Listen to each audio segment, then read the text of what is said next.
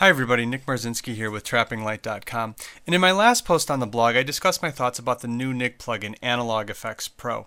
In this video I want to take it out for a spin and just give those of you that aren't familiar with it a sense of how it works.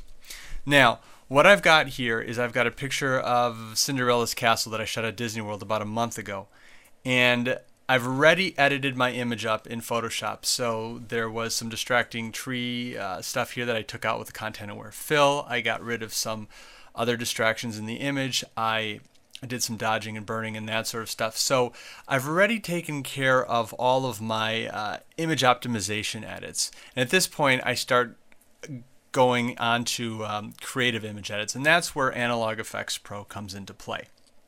What I want to do with this image is I want to make it look as though it was shot by a tourist when the park opened back in the early 1970s, okay?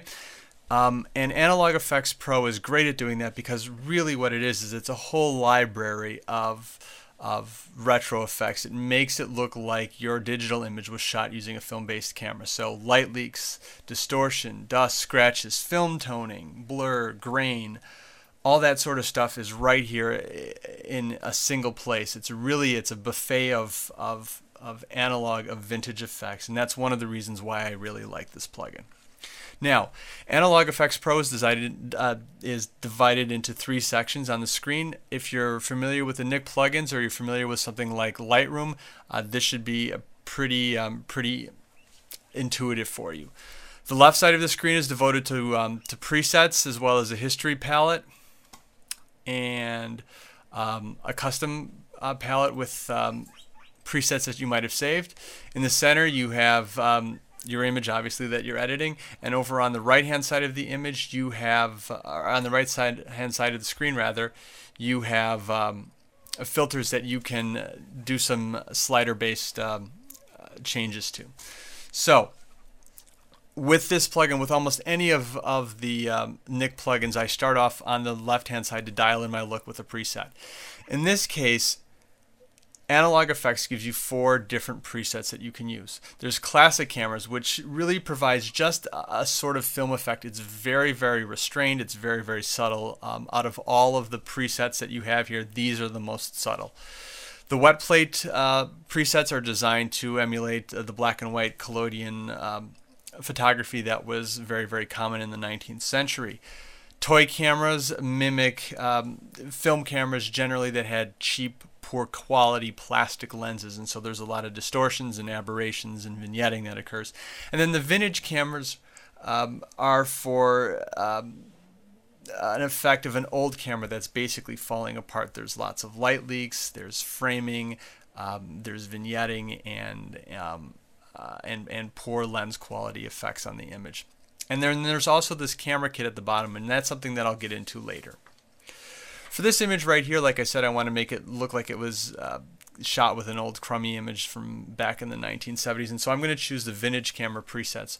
When I do that, it brings up this set of presets that I've got available and shows me what my image would look like if each of these presets were applied. In this case, I'm thinking that either Vintage Camera 2 or Vintage Camera 7 would probably be one of the more interesting ones, and in this case I'm going to choose Vintage Camera 7. When I do that, the effect is applied, and so you can see exactly what it looks like right on the image, and at this point I can move over to the right side of the image and start working through the filters and customizing the look that I'm getting from this preset. So I'm going to start up at the top and work my way down. This basic adjustments panel is designed to really allow you to dial in how the film within this vintage camera that you're using works.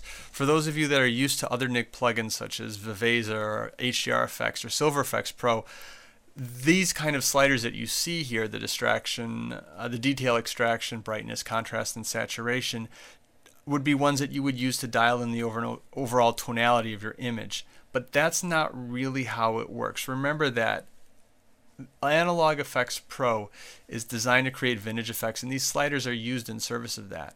So there's no control points, there's no selective editing. What these do is they allow you to customize how the film would look in your camera. So the detail extraction in this case, if you dial this all the way down, it really makes it look like the lens has is very, very poor at pulling out the detail. This whole area at the bottom of my image here with this detail extraction set low is very, very muddy. It's hard to pick out the trees and the lake there. And so this allows you to determine what kind of, how the film in the camera, as well as the lens that you would be using if this were actually taken with a vintage camera, how that's actually working.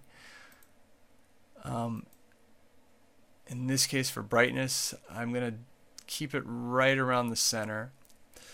The contrast, I actually want to lower it a little bit, make it look like the lens was not as good at teasing the contrast out of the image. And the saturation I'm actually going to leave alone.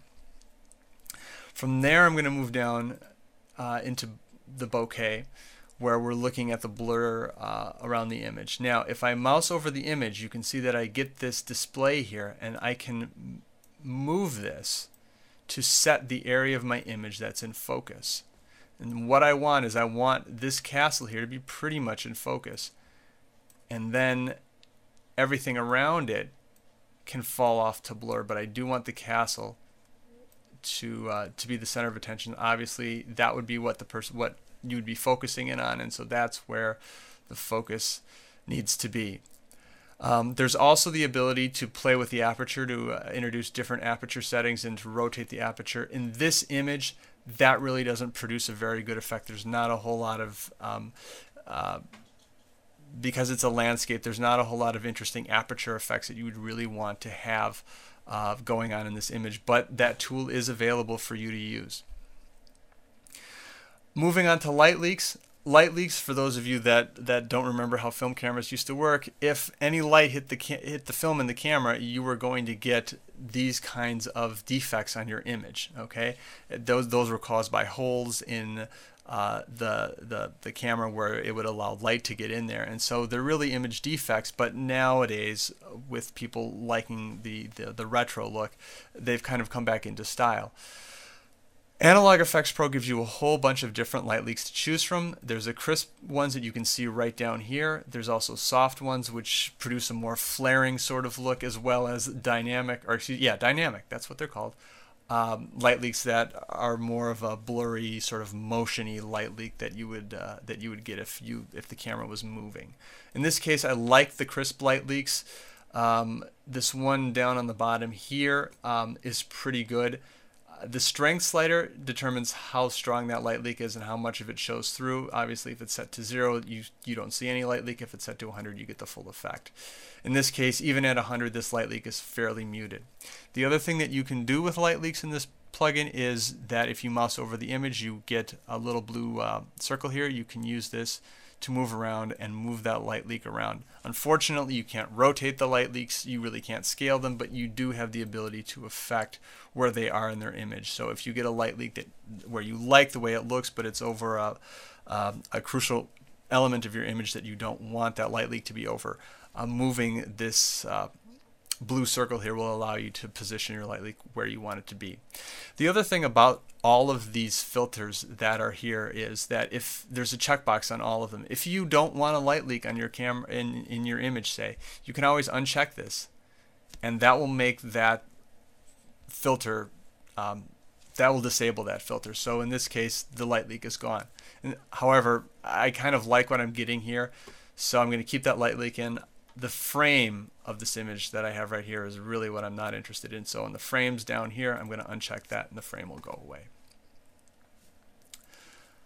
Lens vignetting works similar to the bokeh that I explained about up here. Again, if you mouse over the image, you've got this circle that you can move and work with that will show you where the vignette is on your image. You can also change it from a circle vignette to a square vignette, and you can see what it's doing to the display right there, where the display right here is becoming more of a rectangle as I drag the slider over to the right.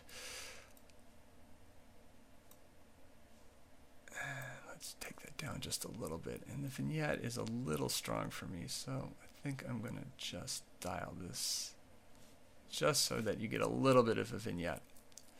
Finally, there's a film type on this which allows you to decide the toning of your film. There's subtle tones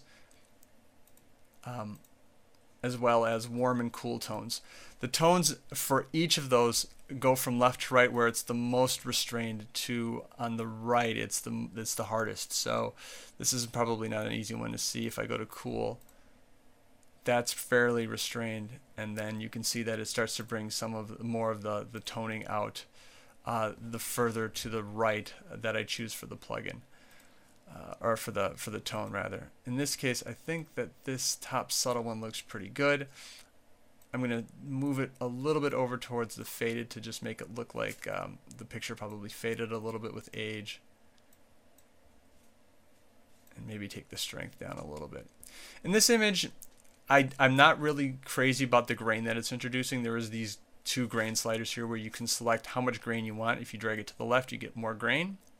If you drag it to the right, you get less grain. And then you can also determine how hard or soft your grain is based off of how you drag this bottom slider here. In this case, I'm going to take the grain all the way up to 500 so that it pretty much gets it out of my image. Now, all of the filters that you have here are dependent on the preset that you chose right at the beginning here. But let's say that there's a filter that I know is within Analog Efex that I want to use, but I don't have it because I chose a vintage camera. Well, that's where this camera kit comes into play. If I select the camera kit, it doesn't change my image at all, but it does allow me to select a different, any palette that I want and pull it into this set of palettes that I've got on the right side of my image. In this case, I want to introduce some dirt and scratches onto my image. So I'm going to click on that. It's going to open up a dirt and scratches palette here. And at this point, let's go to eroded, and let's add some eroded kind of dirt and dust to my image. Make it look like it's just a bit grunged up because the image is so old.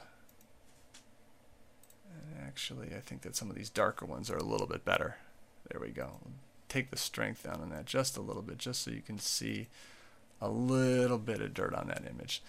But any of these that are here, I can bring over to the image so that I can use them, even if they're not part of my original image set. Now that I've pretty much got the image the way that I want it, if I want to apply this effect again to, say, a different image, the easiest way to do that is to click the Save button here, and that will allow me to create a custom preset. If I click it, it asks for a name. I'll call this Dirty Vintage. And click OK.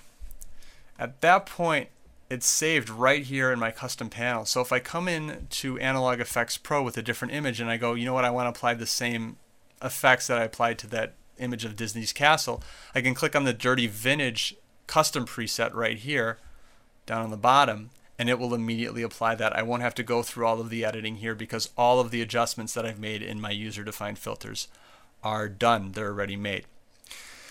Once I'm done with the image, I can just click OK, and then it's going to bring it right back over to Photoshop as a new layer, and then I can continue my editing work in Photoshop. Now, for those of you that aren't familiar with the Nik plugins, as it's loading into Photoshop, I just want to talk about how this works. When Google purchased Nik, all of those plugins were combined into what's called the Nik Complete Collection. So that includes, at this point, 7 different plugins: Color Efex Pro, Silver Efex Pro, HDR Efex Pro, Viveza, Sharpener Pro, Define, and Analog Efex Pro. It's not Vintage Efex Pro, it's Analog Efex Pro. For those of you that already have the complete collection, that already own it,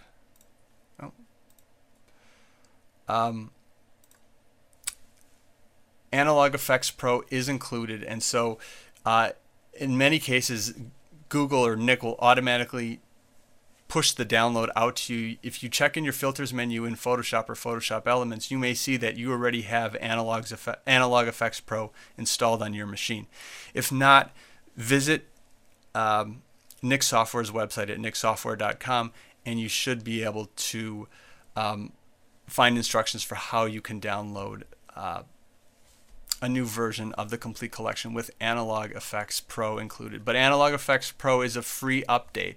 In addition, Google has also said, Nik and Google have also said that there's going to be additional camera types. So this plugin will continue to evolve, which is fairly exciting. It's interesting the way it is right now, where you can apply all of these cool vintage and retro effects to your image. But the fact that they'll be bringing additional camera types, additional controls to Analog Efex Pro is pretty exciting.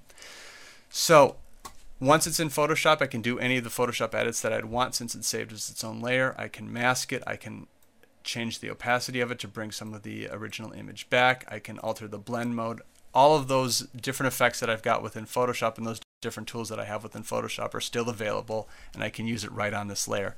So in a nutshell, that's how Analog Efex Pro works.